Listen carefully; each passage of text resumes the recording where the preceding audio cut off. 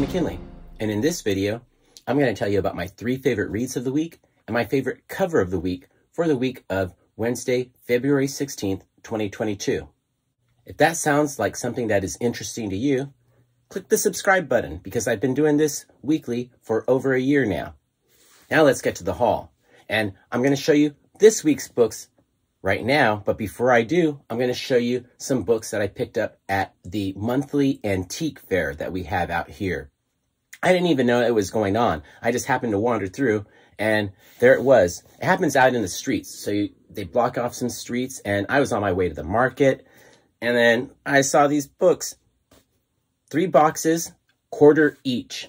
Didn't really see any titles that I collect. You guys know what I like. But I did pick up a few books, so let me show you what they are. I got issue number 5 of Dominion from Eclipse. I like these. It's manga, right? And I also got issue number 6 of Dominion. I've never read Dominion before, but I really enjoy the art. I guess it's the manga art. So I picked them up because they were only a quarter. Now let me show you the other 2 books I got. I got issue number 5. This is actually a weird coincidence because I got issue 5 of Dominion. I got issue 5 of Madman as well. And that nice back cover by Kevin Nolan. And coincidentally, this is really number 6 of Madman. So I got number 5 of Dominion and number 5 of Madman and number 6 of Dominion and number 6 of Madman.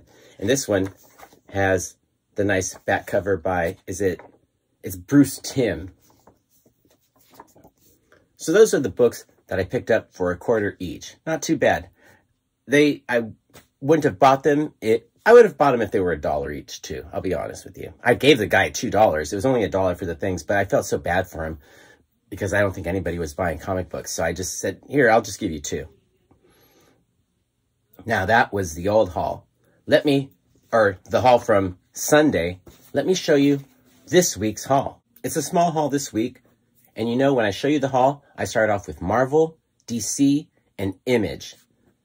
This week, like most weeks, there is no Marvel books that I picked up. There are no Marvel books that I picked up this week. I'll try and use proper grammar.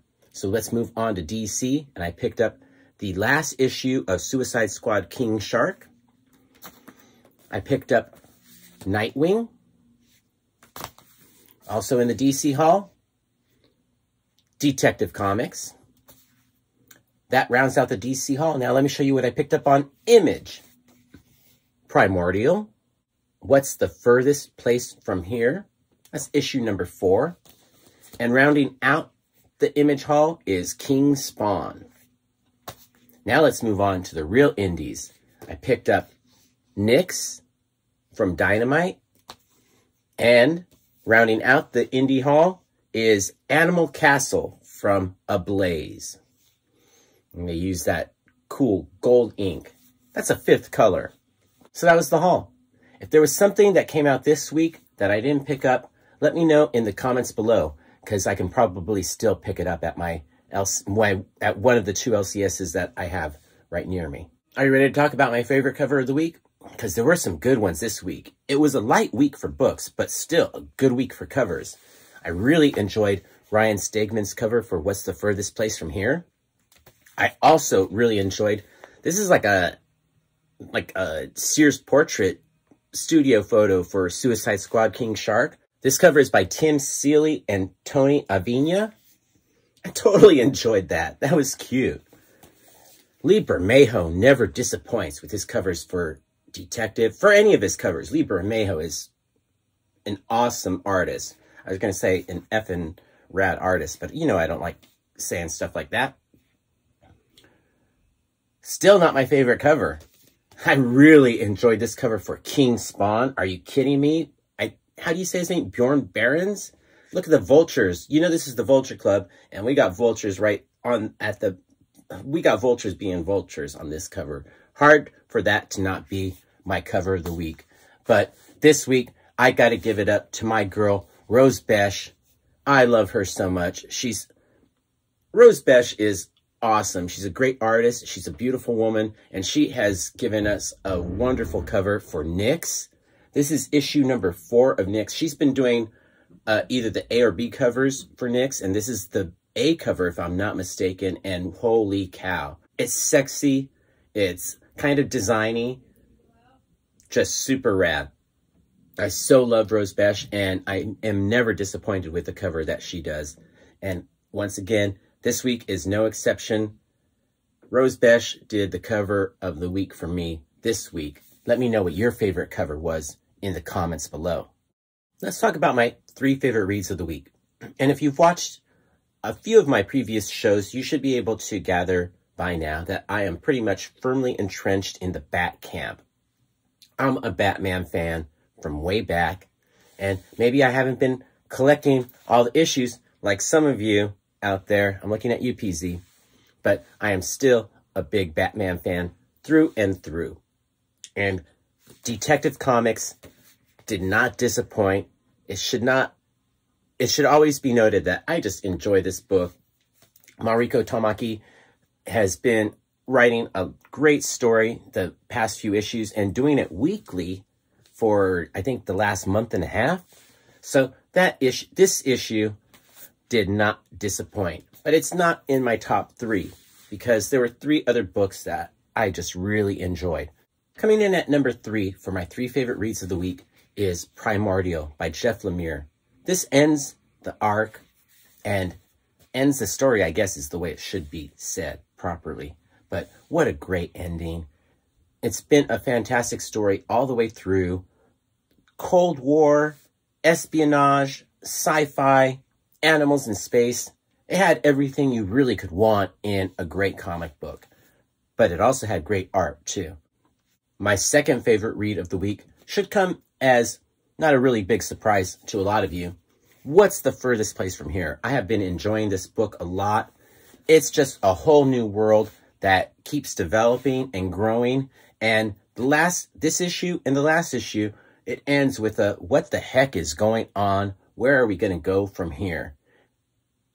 This is issue 4. It did not disappoint. I'm not sure how long it's going to keep going, but good golly, I am on board for the ride. And that is why it's my second favorite read of the week, because I got to the end of the issue and this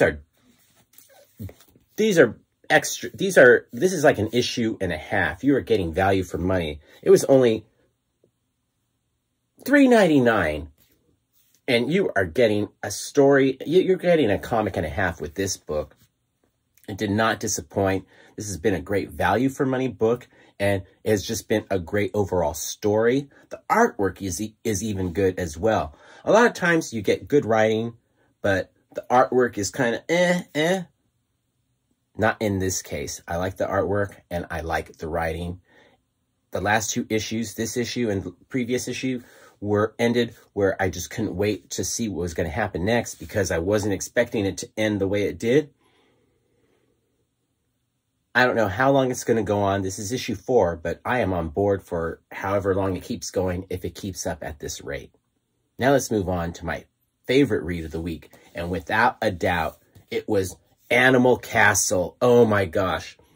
This is the George Orwell Animal Farm story, just redone. No big surprises. It shouldn't be that exciting of a book to read, but it's a great story.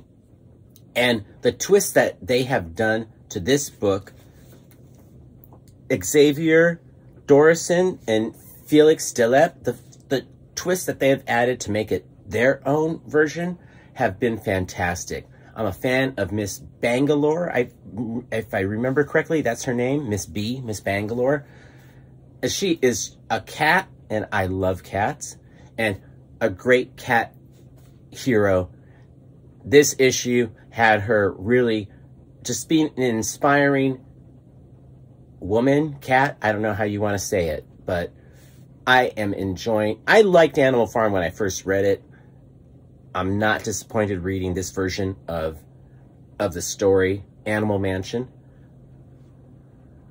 If you're not reading this, you should at least pick it up in trade when it comes out because it's a great story.